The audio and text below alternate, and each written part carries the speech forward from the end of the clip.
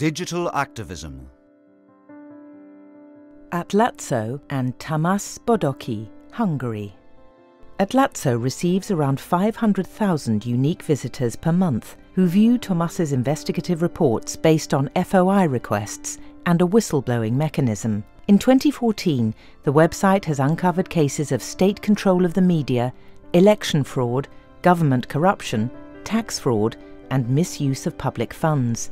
In response, the organisation has been placed on a blacklist. Tamás struck me as a brave and characterful individual. Again, Hungary is not very far away, and yet I think we often forget the challenges that still exist here in Europe. I loved the comment that when he was put on a list of NGOs that needed to be watched, he would have been very disappointed if he hadn't been on that list. That seemed to sum him up to me. Nico Sell, United States of America. Working against the backdrop of Edward Snowden's revelations, Nico Sell is a US-based entrepreneur and Silicon Valley activist who has created Wicker, a private messaging app with watertight encryption technology. Messages self-destruct between 1 second and 6 days after being sent, making them impossible to recreate.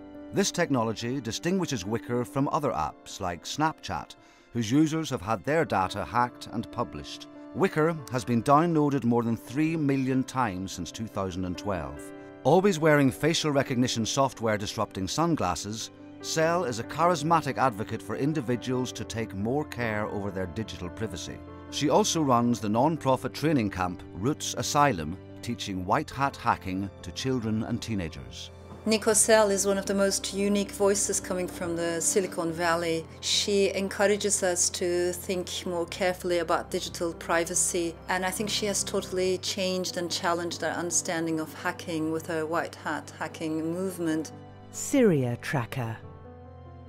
The bloody conflict in Syria is one of the deadliest in the world for journalists to operate in. Against that background, Syria Tracker encourages civilian reporters to contribute anonymous reports using encryption software. In the US, a team of volunteers geolocate and cross-check reports coming in, posting only reports that they can be sure of.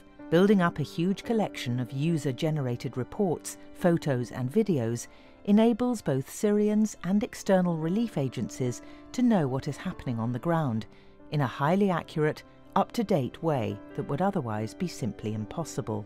It is enabling other people to track and know what's going on in that way, remind us of the importance of Syria. Valor por Tamaulipas, Mexico.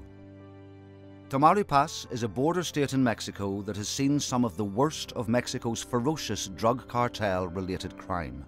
Mainstream news reporting on the state's cartels is rare because of rife intimidation. The crowdsourced news platform Valor por Tamaulipas is changing that by collating on-the-ground reports of shootings, robberies and missing persons, sharing this information with 500,000 followers on Facebook.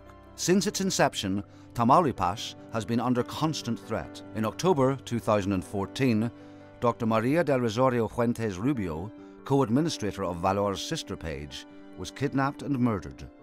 Valor por Tamaulipas continues to run undeterred. Talking about Mexico, especially about women, all we know is that we don't know.